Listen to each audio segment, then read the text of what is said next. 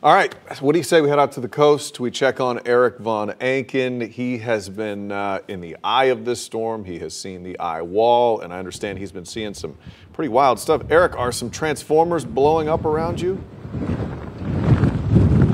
Hey, Matt. Yeah, Lisa, so the last thing you guys said to me, I think it might have been Ginger about 40 minutes ago, was enjoy it while you can. Because the eye wall has clearly passed, and we are now on the backside of this hurricane. And yes, lots of transformers blowing, Matt, here over downtown Sarasota. So in between these gusts, what we're seeing is the skyline go darker, starting from the south end of Sarasota. So you see this, what looks like fireworks? Lost my hat here. Jeff, did you catch that? So in the sky, it looked like maybe, I don't know, five or so transformers blowing all at the same time in the distance there. It is possible that was lightning, except that it was all in the same spot, and we haven't seen lightning in the last several hours here. So very likely those are transformers, because what's happening now is the wind has shifted direction, right? So, I mean, that's how hurricanes work. Now that the eye wall has passed us, we're getting. What's that, Jeff? Oh, hold on, we got some interference here. We got another crew here. So now that we're on the backside of the storm, the other side of the wind is coming at us, and it's coming from the other direction. So what hasn't gotten nailed by the wind is now getting nailed by the wind. The way these structures are set up, the way that the wind was blowing initially, obviously protected some of them depending on where they were, including many of the transformers. And now the transformers, obviously, that were vulnerable, that are not being protected by the buildings and the other infrastructure because the wind has switched 180 degrees. They are vulnerable, and now they are exploding, because typically that's what happens when wind like this blows this hard, either knocking them off, blowing them apart. It just takes an electrical short, and that's why the sky lights up. There are chemicals inside those transformers that cause the different colors to look almost like a rainbow. Here in downtown Sarasota, remember we talked earlier about projected storm surge. So projections were upwards of 13, 14 feet, even 15 feet, depending on who you talk to. And before the eye wall moved over Sarasota County, Siesta Key specifically, from what I'm hearing, which is straight that way, just about a mile or so, before the eye wall came in, we had not seen a noticeable change in the height of the water here. And Candace said that based on what you've seen so far, it's not likely that you're going to get that kind of storm surge where you are as this storm continues to pass through. But I can tell you what is different is the water is definitely starting to come up higher than it was. Because remember, for the last 6-8 hours, there has been no change. Now, got to be fair, you got to factor in the tides, right? So we're heading towards, what is it, 9? Tough to see my watch. I think it's 9:30-ish. So we're heading towards high tide, which is right around 3 a.m.-ish here. I want to say right around 3:30 in the morning.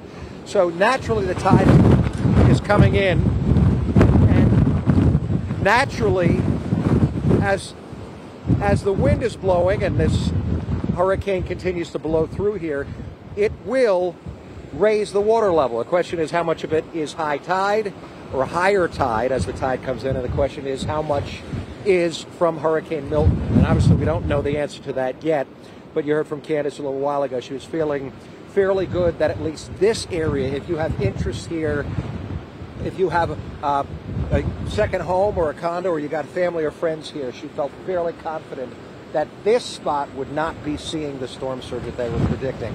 But still, Jeff, can you, I can't even see you, Jeff, can you show the dock right in front of you? Because even just in the last 4 or 5 minutes since I started talking with you guys, this has changed.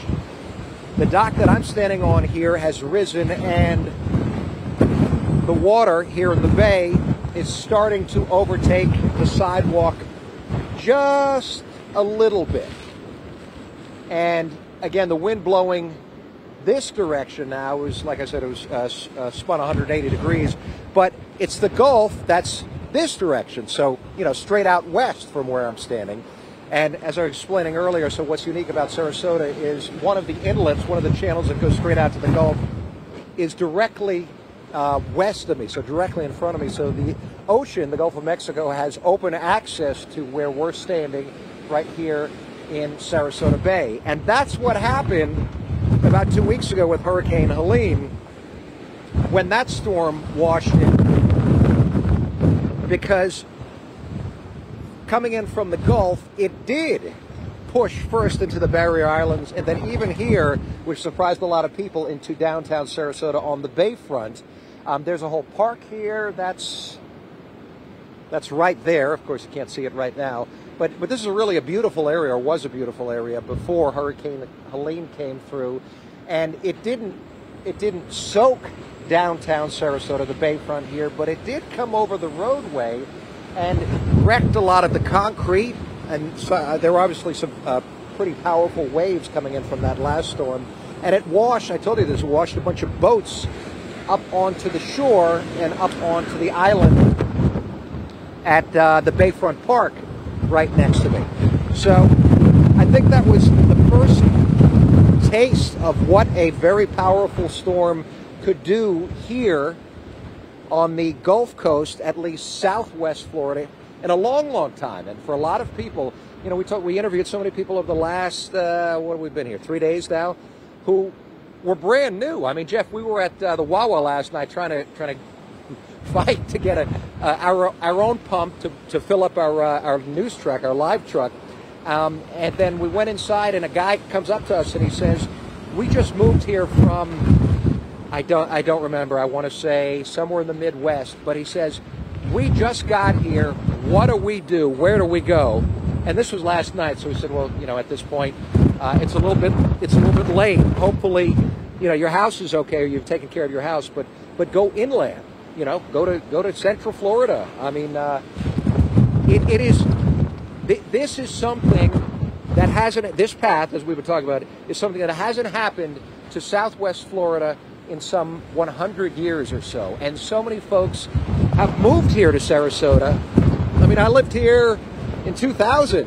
You know, I just lived here for a few years, but so many people since then have moved in. I remember at the time I was living here, you know, Florida and Southwest Florida was growing like crazy, and it has continued to do so. So this is a new experience for so many people, and we know the same thing in Central Florida, right? I mean, how fast is Orlando growing? Something like 1,000, you know, the figure we keep hearing is something like 1,000 people a week moving to Central Florida from all over the country. So the warnings that we keep hearing about, you know, the concern is that people might not take them seriously, and the people who have been here through some of these storms, who got lucky and were able to ride them out, might be influencing some of the new folks. But you know, our emergency managers have been, as you've heard, you know, you've heard the sound bites from the governor, you heard the sound bite from the mayor of Tampa. Some of these officials have been terrified that if we don't take this one seriously, there is going to be major loss of life because of the power of this storm, the winds, how quickly it grew, how much it intensified, and what it was supposed to do when it made landfall here again in Siesta Key, which is, like I said, just a mile from where we are. We were on Siesta Key, remember, yesterday, reporting live from that resort that just got pummeled with sand.